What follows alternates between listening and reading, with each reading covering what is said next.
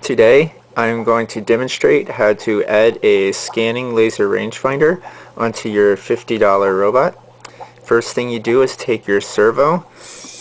This is a non-modified servo, and you rotate it to both ends until you locate the center of the servo. So make sure that the servo is centered along this axis here.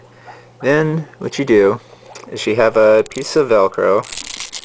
I'm going to do this in a very ghetto way. Normally you should do a very nice metallic mounting. If I could get this Velcro off here. Normally you should do a nice mounting for your infrared servo. But today I'm just going to do it very ghetto. So I put on a sheet of Velcro there.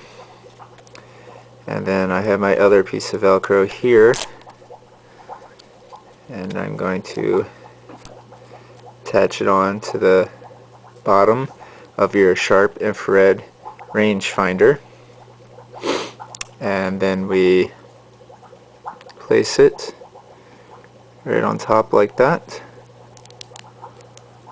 This is pretty ghetto, but now you have a infrared rangefinder on your servo mounted. Now you have your $50 robot. Yours probably does not look like this. It probably looks a lot better than mine. But we take the servo, we plug it in to the third digital output pin. Your microcontroller should have quite a few digital output pins. And so the first two are, of course, the left motor, the right motor, and then the third one's now your scanning digital output.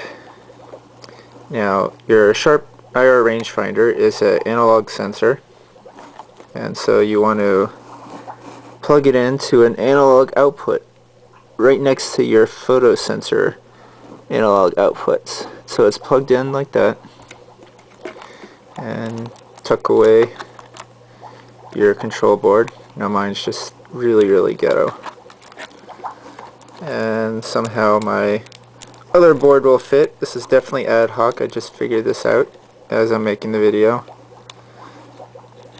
So now it's on there. Now, as you can see, it's a huge wiring mess.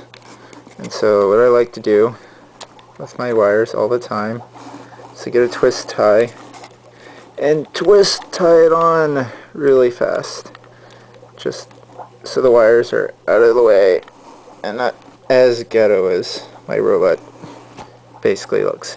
So there you have it.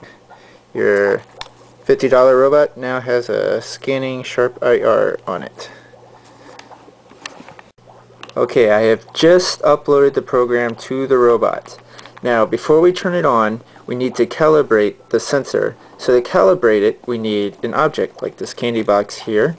And so you put the object in front of the sensor, in front of the robot, so it can see. And so the sensor now sees the object, and the calibration, what it's doing is measuring that distance and saying anything in between this distance the robot will chase. If it's behind that object, if it's further behind, then it'll just ignore that object completely. So we have the object in front, sensor is pointing at the object, and now we turn it on. So as soon as it turns it on, it calibrates. Then there's a 2-second delay, and then it works. So now you can see the sensor, and it sort of sees the object. There it goes. I don't know if you can see it. So it sees the object, and the wheels are changing directions as it moves. Now to better see it, I'm going to run it on the floor. Alright, so we have the robot, we have the calibration object, the sensor is pointing at the calibration object. So then we turn it on, it calibrates, delays 2 seconds, and then it'll follow the object, as you can see.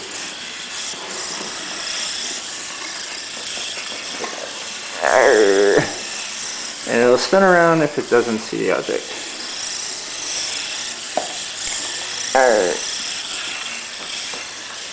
There it goes. Now you have your robot chasing stuff.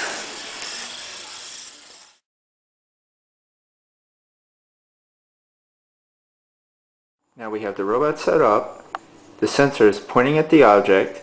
So the first thing that happens when we turn it on, it calibrates. It takes 2 seconds to calibrate, and then it goes for the object. Or it spins around like crazy and this doesn't work.